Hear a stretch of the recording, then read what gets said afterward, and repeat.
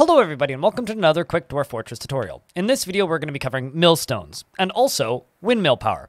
Windmills can work a number of different ways, but there's one way that makes them work really easily, and that's just simply placing them on the ground to use them to generate power. Now we kind of did a video on pump stacks and water wheels, which was very jam-packed and kind of fast, and I kind of want to make this one a little bit slower and a little bit more simple for everybody to understand. So I'm going to be building a windmill. Now windmills are very simple to put together. You simply go to the machinery and mechanisms section of the game, so machines and fluids. We're going to click on windmill. Now, a windmill can go pretty much anywhere. It can go up high, it can go down low, it can go right outside anywhere, as long as it has access to the sky. Otherwise, it will have no wind and it will not work. Now, we're going to place it, and windmills use wood to be constructed, so it doesn't really matter what type of wood we use as long as we have enough. So, bang, we're going to select wood and build our windmill. Then we're going to unpause the game and let our dwarves put together this windmill. And once the windmill is put together, I'll continue the video. So now that the windmill is constructed, you can see that it is spinning. This means it's generating power. If we click on it, we can see how much power it is generating, which is going to vary based on the amount of wind. But as you can see, it's generating 40 power.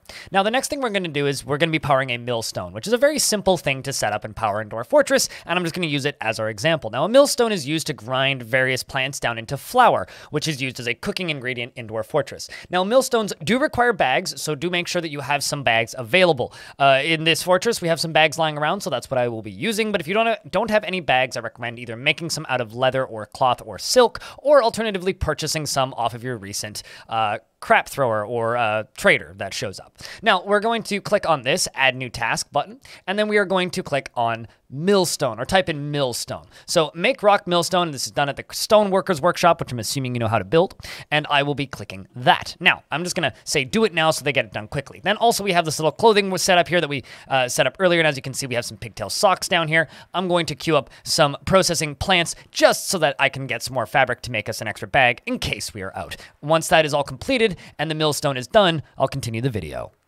So as you can see here, the person is coming over to build the bag that I have ordered up, and also our millstone is complete and sitting right here. So what we're going to do is we're going to construct this millstone. So we're going to go to the, once again, back to the machines and fluids section of the build menu, and we are going to be selecting this millstone and giving it a place. Now we can just use the closest one because we know that it is the only one that we have, and we are going to place it.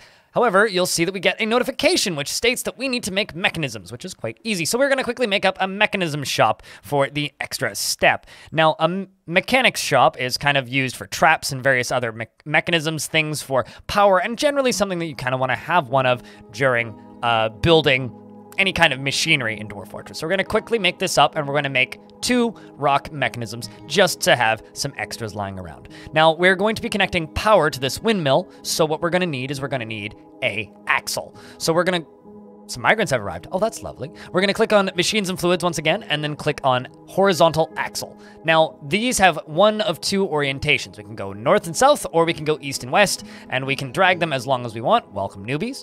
And we're just going to put it up to right about here. Now, one of the most interesting changes with windmills in this version of the game that wasn't possible in previous versions is you can put power out the side. Previously, you could only have power coming out directly from the bottom, which still works. So if you build it up one layer and channel underneath it and connect a gear to the bottom of it using mechanisms, you can also power things that way. I'll show you how to do that at the very end of the video. So what we're going to do is we are going to go into machines and fluids. Once again, we're going to build a millstone, and we're going to use closest materials, and we are going to click right here, and it's going to appear. Now, a dwarf is going to come over shortly, and they are going to build this. So once it is done, which shall be here in a moment, here it comes, and done. We now have access to our very own millstone, and we can add mill. So what we're going to do is we're going to make some flour right here. We made a bag up here for the flour, and they're going to process the flour out of the quinoa, and then that, or quinoa, or however you pronounce that, and then that can be cooked at a stove as part of food. And so what we're going to do next is we're going to dig down beneath this thing, and we are going to dig 2 over to right in the middle, and right underneath it in the very center. We can hear combat's going on somewhere. Well, that's unfortunate. Looks like my hunting elephant is fighting with a badger. Well, I'm sure it'll win. Now, if you want to connect power underneath, maybe you want to do the same setup indoors. We're going to deconstruct our millstone and power it from underneath, just so I can show you how that works. So we're going to deconstruct these two, and we're going to go one down.